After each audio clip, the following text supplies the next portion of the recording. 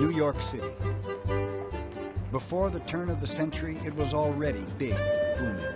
Its islands begged for bridges to help cope with the traffic and keep the big city economy growing.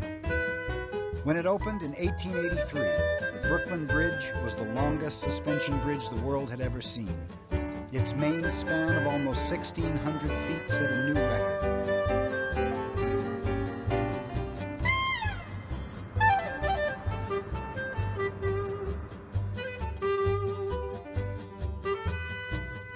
Before the days of computers and sophisticated machinery, it was sheer ingenuity, manpower, and daring that got the job done. In the time the Brooklyn Bridge was built, structures that high, that are 200 feet or so above the water, structures that span that kind of distance were unheard of. It was unthinkable to build anything that big. It was the equivalent of the moonshot of 1969, going back almost 100 years. Steel came into use in the early part of the century, and along came Roebling and came up with a design for steel-cabled bridge.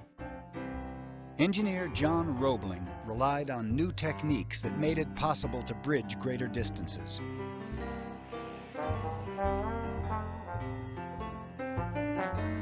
As foundations to support the massive granite towers, he used pneumatic caissons.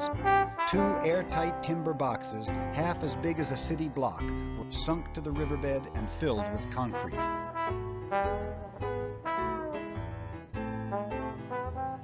Roebling devised a method of threading and spinning thousands of miles of cable back and forth between the towers. A traveling wheel like this one on the Golden Gate Bridge was used to shuttle individual wires from one end to the other and connect them to the anchorage.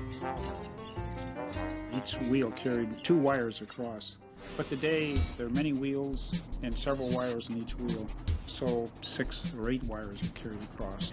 The idea is the same, but the application is speeded up a little bit.